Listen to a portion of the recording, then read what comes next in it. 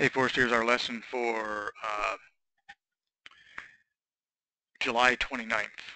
And we said that we noticed, some things are kind of morphing and changing in our swing. And so one of the things that we noticed that was inhibiting our ability to kind of hit down onto the golf ball and create some leverage was that in our swing we have kind of developed a case where we are keeping the hands a little low in the backswing, and the hands, to the top of the swing aren't really able to get up in the air, so that they can just kind of come down naturally and create some leverage and some speed from the top to hit down onto the golf ball like we were wanting to. So this is a video that you sent me, uh, from the house, and where you had the idea there that you're going to get the hands higher, um, at the top.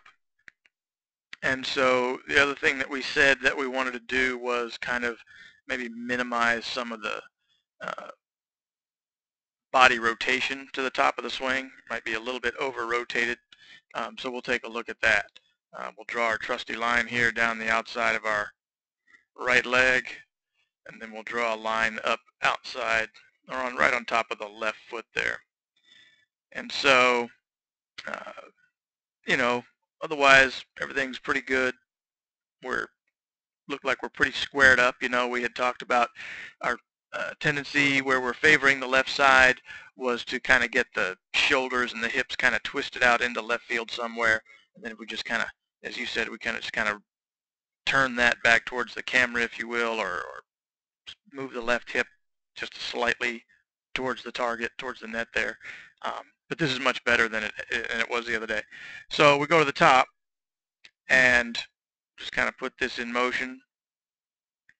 And we said in the office we want to kind of turn those hips a little more centered, and that's pretty good there. That's really good actually, where if we look over here on the target side or the net side of this red line that's coming up through your left foot, we don't see any of your hip or pocket or anything kind of jutting out through there.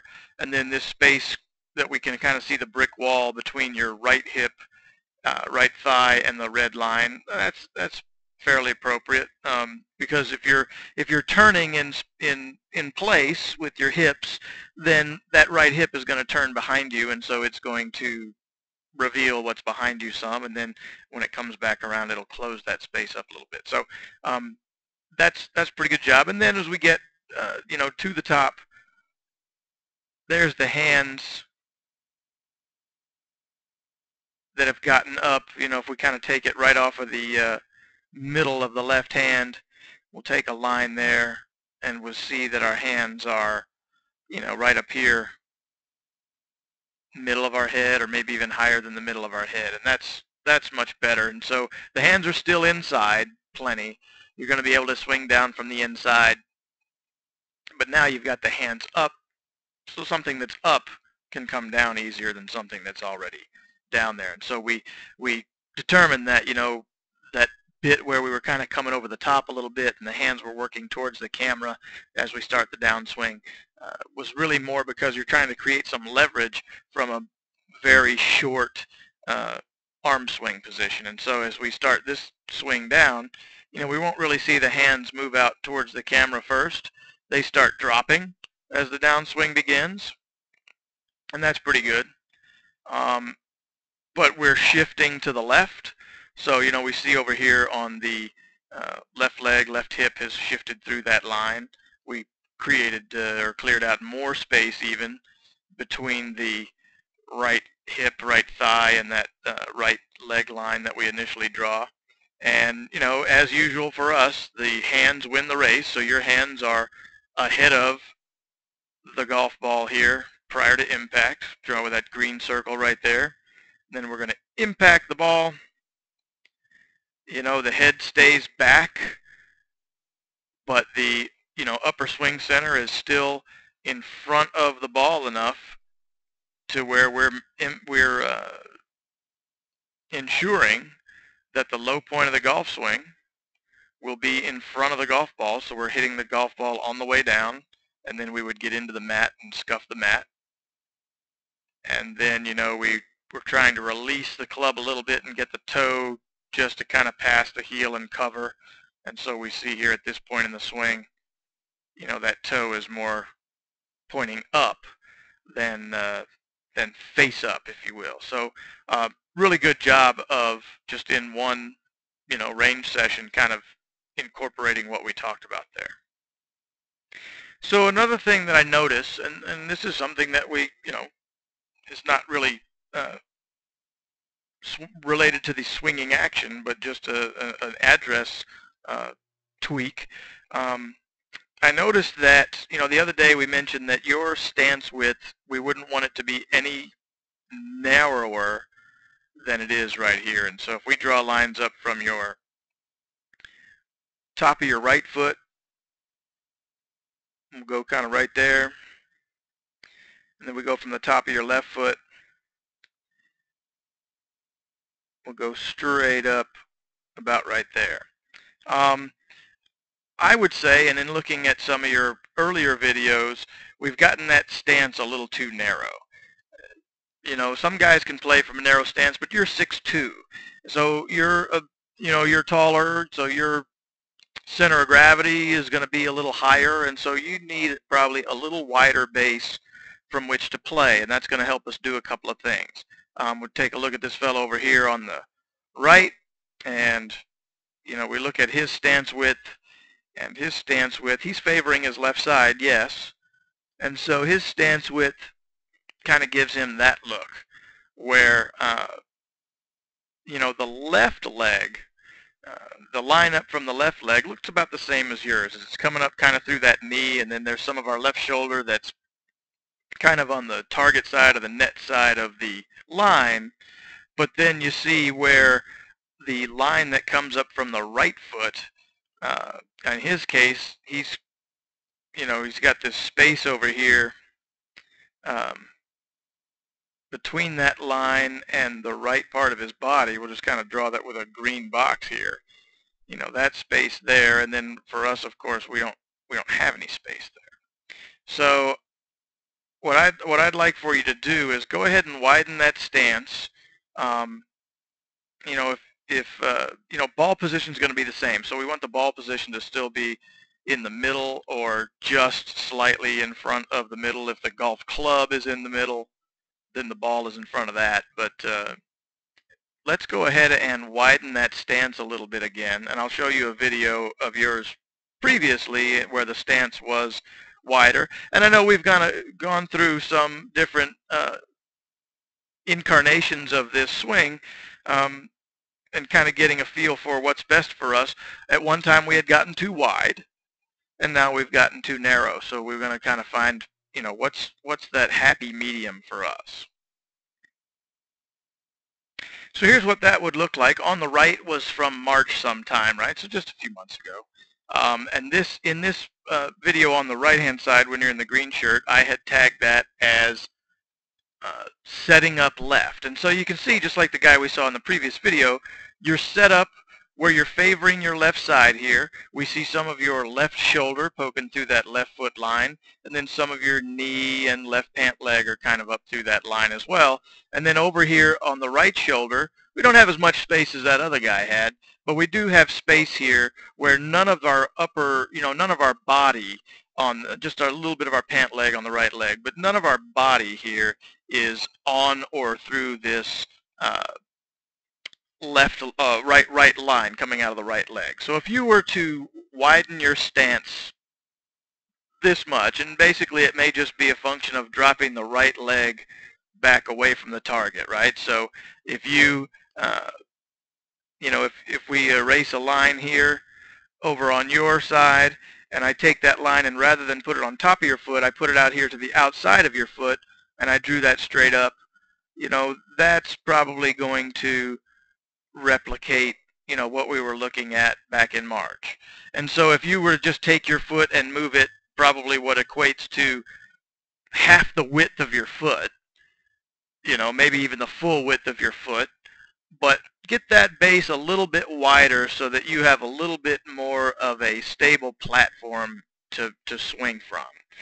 And I think that's going to do a couple of things. That's going to allow you to stay centered even more. It's going to allow you to turn and, stay centered but still feel some shift where you're able to brace against your inner right leg. And then, like we said, that'll give you something then that can move to the left a lot more readily than what we had when we kind of turned our hips and had our butt, kind of jutting out towards the target more.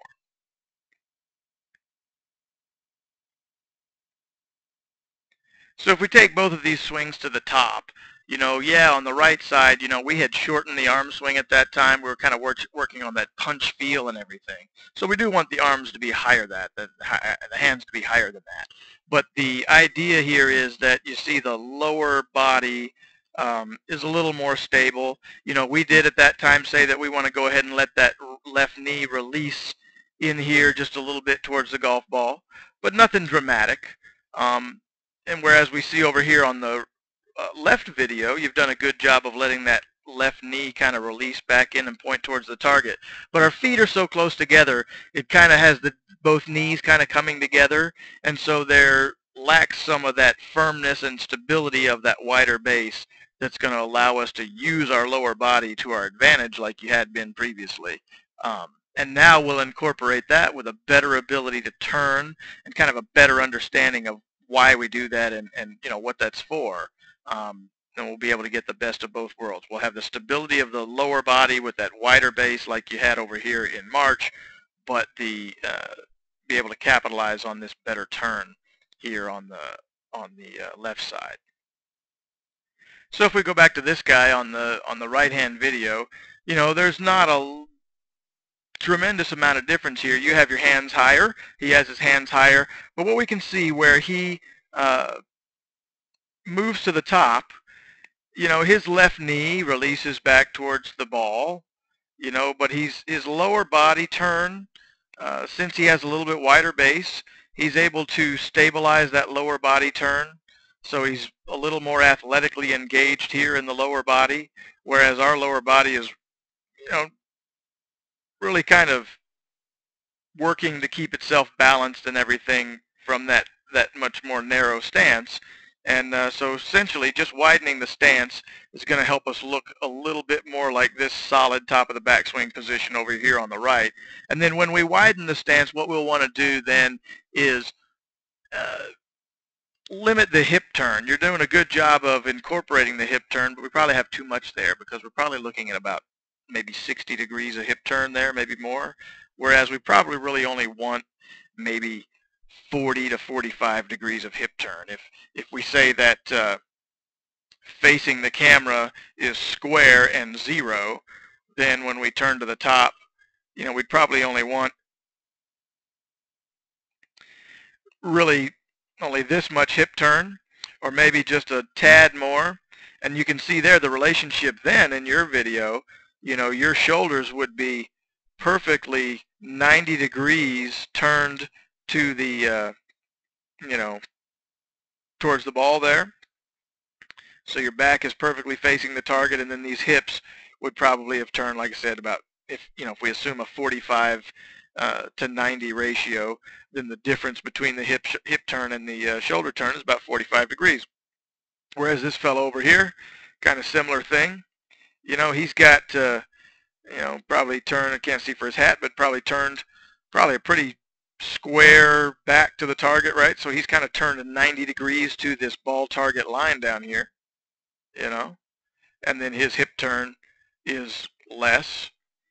And with his wider stance, he's just able to really maximize that stable lower body. So I think that's going to help us. And then from here, we'll be able to kind of raise our hands even more.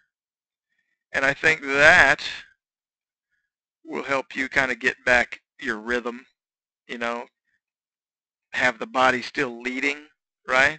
So now the body won't have as far to go to get the forward swing started again, because once we get all turned around here, almost like we're turning around back facing the house, really the first thing we have to do, once we've turned this much to the top, the first thing we have to do in our downswing is kind of reestablish maybe a little more appropriate top of the backswing turn, right?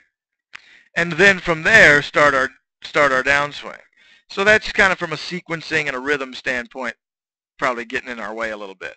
But the overall swinging of the club, the overall action of the body and the way you're using your body is pretty good.